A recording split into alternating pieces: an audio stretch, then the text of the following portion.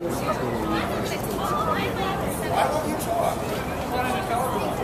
O'Neill? Ed? In the back. Could you come to the microphone, please, Ed?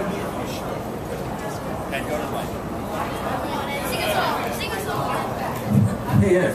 I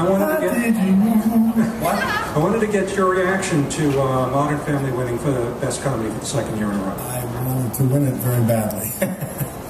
For me, it was better than the first time. Just to repeat is difficult, you know, and for us to have done it, I'm relieved. Good night.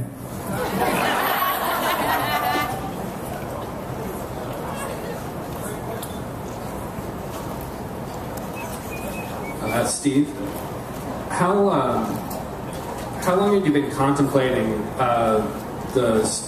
the comments you made on stage after the series win about tolerance and the message that was being sent across the country? I started thinking about this a couple days ago. I've been thinking about tolerance for a lot longer, but using it for a speech, that was a couple days ago.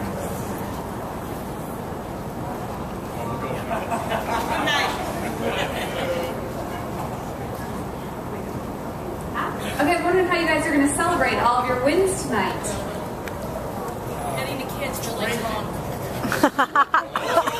What are we drinking? We're gonna just go out and have a party and hang out together and have fun and we actually enjoy each other's company. Yes. We do. Enjoy it. What are you guys gonna do? Watch you enjoy it. Hi. Hey. Hi, this is for Sophia. Hi, Ted from me. Congratulations. I was just talking to Christina Hendricks, who was saying she's a bit reluctant to discuss her incredible figure. She prefers to talk about her work.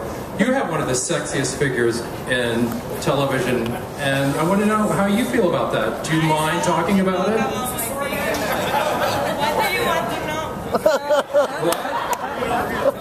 I love to talk about my figure. Please, talk away. What do you want to know? What about it? What are you wearing underneath? What do I what? What are you wearing underneath?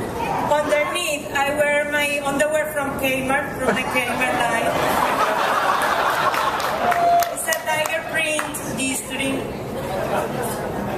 And your diet. Well, tell me, what do you feed that fabulous figure with? I like guacamole,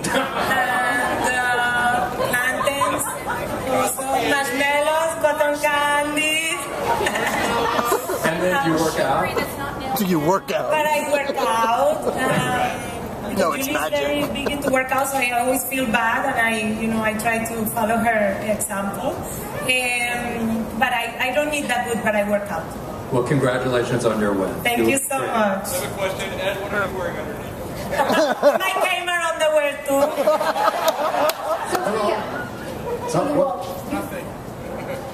Sophia? Oh my God. Okay. You said, you told me you had 2 dresses and you were going to decide which one according to your mood. What was your mood today and why was it this dress and what was the other one like? The other one was like silver and very, very sexy. And I don't know, I think I put it on and I brought like 13 people from my family from Colombia. And so I told them, okay, I'm going to try them when I already had the hair and makeup and everything. And I tried them both and everybody, said the orange one. So that's how I picked. Hey, congratulations, everyone. Back in the back. I'm also wearing Sophia's underwear from her Kmart line. But before we get into that, could someone talk about the decision that was made to enter in the supporting role categories as opposed to maybe everyone jumping in the lead role categories for nominations? I think that's significant of the ensemble that you are. Could someone talk about that decision? I have nothing to add to that. There was really no decision. It was the same last year as it is this year. We consider ourselves an ensemble cast, and no one carries the weight more than anybody else on the show, including these guys. They all deserve nominations as well if we're going to give trophies out to people for doing good at their jobs.